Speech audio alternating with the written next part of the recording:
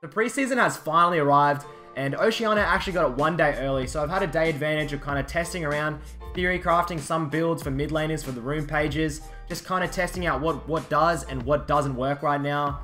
So today I'm just going to be giving you my general guide of some of the mid laners. It's not going to be every single mid, but just the ones I play mostly. And in all honesty, I think in the next 2 weeks or so, some of them may change around a little bit. But I think in general, it's going to be spot on. It's going to help guide a lot of you mid laners that kind of don't know what the hell to do. Because I know when I first started playing yesterday, I didn't really know what was going on. But now I've grasped a little bit of what's going to be the best rune pages to run on some mid laners. So without further ado, let's get straight into the guide. So kicking it off, this is a mobile burst page. This page is perfect for things such as LeBlanc, Echo, Ari, Fizz, I believe. Anything with a dash, and that's going to benefit from Electrocute. So pretty much Electrocute is the old Thunderlords with more damage early on. It is a little bit harder to proc. It's not going to be 1-to-1 ratio of champions that went Thunderlords in the old season is definitely going to be going in the preseason. I don't think so. I think there's going to be some changes, but in general, Electrocute offers a much more damage early on. And if you're looking for kills early with mobility, I definitely think this is the page for you. Okay, so next up is Control Mages. Now, I think this page is going to work great for things like Syndra, like Orianna. You still go that Electrocute, but you grab that cheap shot. You're going to get true damage on impaired enemies. And then in the Sorcery tree, you're getting Mana Flow Band. I think that you definitely need Mana Flow Band on these Control Mages. You don't have the meditation anymore. You need some mana back. And then that Transcendence, that 10% CDR at level 10. You didn't see pretty much every single Control Mage on the old season was going that 10% scaling CDR, which you got at level 18. So, I mean, you get this earlier. It's a little bit less because you don't get it to level 10, but I think this is definitely the way to go for Control Mages. Next up is Twisted Fate, and I think that Predator is going to be the go-to on these heavy CC engages, like Twisted Fate, like Malzahar. Predator is great. It's insane how much movement speed you get. I think it's a 20-second movement speed bonus, and this can get you from mid lane to bot lane. The whole way. The whole way you got that movement speed bonus.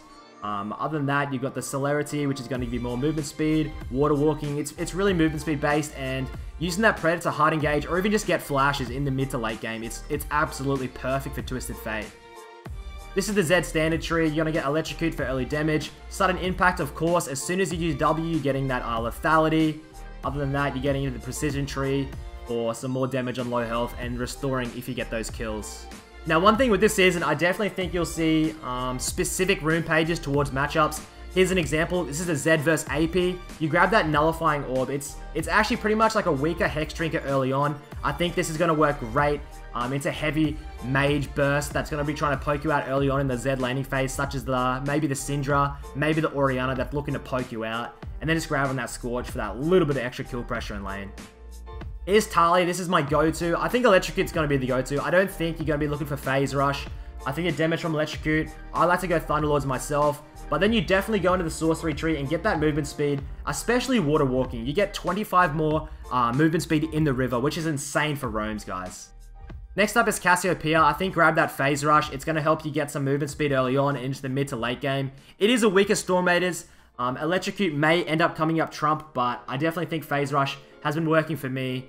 The actual interesting thing is go into the Inspiration tree, grab that Approach Velocity. This helps out. If you put your W down, you run towards your enemies extremely quickly. Even if you get a Rylai's, this works as well, guys. And then Futures Market. I actually really like the Futures Market on things such as Cassio. I like it on Victor as well. You can get these early bases off of big power spikes, such as the Tier, such as the Rod of the Ages, that help you scale into the late game much easier.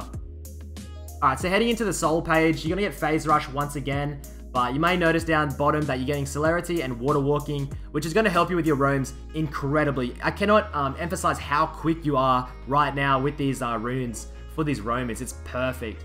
Then you've got the Approach Velocity and Biscuit Delivery. Now, a Biscuit Delivery is an interesting one. I think it perhaps may be the go-to for mid laners. I can't really tell yet, but it's insane to get these biscuits. It heals up some of the mana for your roams. Say level 4, you get the Biscuit. Boom, you pop that, you have the mana to get the roam off bot lane. Jumping into Malzahar, this is once again pretty much the same as the Twisted Fate page, but a little bit of changes. Predator is insane for Malzahar. Pop that Predator and you will burn every single... Now heading into the Malzahar page, go that Predator. I cannot emphasize how good Predator is for these hard engage mages. such as the Malzahar. You pop this and you just run down. It's a 20-second ghost, guys. It is insane. You pop that and you will chase down any enemy and they'll force a flash. Kassadin was a tricky one. I wasn't really sure what to put for this. I tried out some Arcane Comet, which felt nice with the Q pokes. It almost comes out every single time your Q's up. I think there's about 1.5 seconds you have to wait, and then you can Q again for another Arcane Comet. I definitely think this may be the go-to. I don't see any other keystones that will work better. Another Predator user, I believe, is going to be Vladimir. I can see Vladimir using this extremely well to get flanks, to get good positioning in team fights, rather than having just flash in. Now I think you can pop that Predator and you get a really nice position in a team fight. Another page I definitely think will work for Vladimir is an Electrocute page. Now these are for those Vladimirs, you know, that are going that full AP. They're getting that death cap, maybe second, third, or fourth item, and just going for them pops on the enemy early on. I think grab that sorcery for the second, and the Scorch is going to help you out in laning phase. It may make up for missing out on that Deathfire touch. Heading into Victor, I think the go-to will be Electrocute. I think it's pretty easy to proc for Victor. The one interesting thing is going to Inspiration and getting that Futures Market.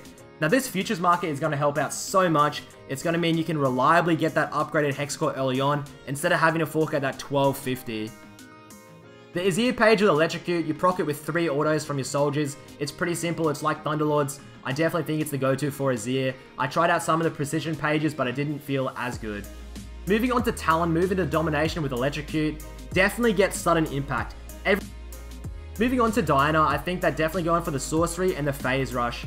Now, Phase Rush is going to work perfectly because Diana is melee, which means you do get that 75% slow reduction after you proc it. So I think it's going to work for Diana, getting in, getting out. Other than that, grab that Domination for the Sudden Impact, some Magic Pen. Ravenous Hunter, you heal a bit from your spells. I think it's going to work for Diana. Heading into Corki, this was a hard one. I'm really not too sure where I'm at with Corki. I think Precision Tree is going to work best because you get that extra attack speed, but for the Keystone, I'm not really too sure. Fleet Footwork is the closest there is to Warlords.